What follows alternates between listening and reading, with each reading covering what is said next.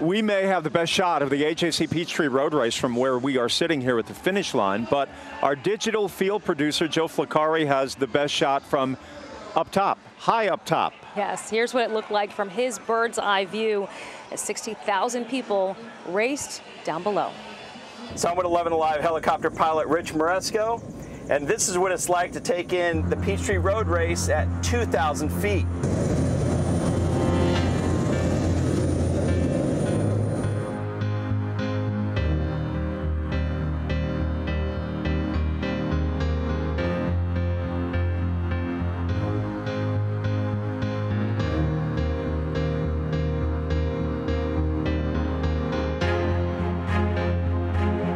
You know, for some, the AJC Peachtree Road Race is fun, but for others, it is serious, very serious competition. But then there are people like Ed Ridgely, who treats this race as one leg in a series of global challenges. Cheryl Preheim shares his story. Inspiration comes in many forms. I hear a lot of wows. And in many places. Just got back from Pikes Peak, going to Everest Base Camp, and then in November going to the New York City Marathon. Ed Ridgely's outdoor odyssey began with some reflection. Literally, he looked in the mirror. Had gained some weight, so I figured I needed to make a change. Change led him to Colorado and Pikes Peak. We summited Pikes Peak, 14,000 feet.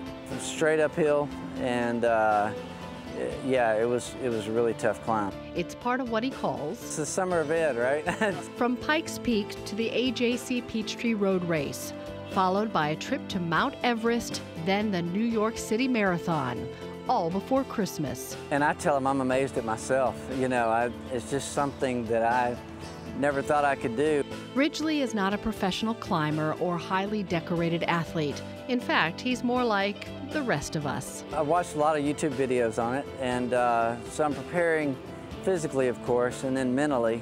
There will be some training involved, weights and sprints. Everest is his bucket list item, but there's more at stake than self-fulfillment. Ronald McDonald House Charities, and so I keep this little band on me.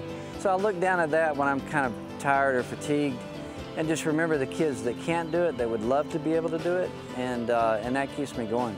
It keeps him going, from the mountains of Colorado to his next challenge. I just have seen before how much people gather around that event and how exciting that is. I just wanted to be a part of it.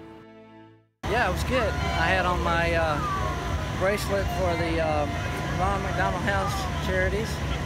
So, yeah, that kept me going. Prepared me for Mount Everest Base Camp trek in September, and then finally New York City Marathon in November. Yeah, summer of Ed. What a day, what an event. 60,000 runners, 200,000 people watching, 4,500 volunteers, and that doesn't include all the law enforcement keeping all of us safe. A lot of patriotic costumes, a lot of heart, a lot of energy, and a lot of sweat. Thank you for joining us, everybody. Have a great 4th of July.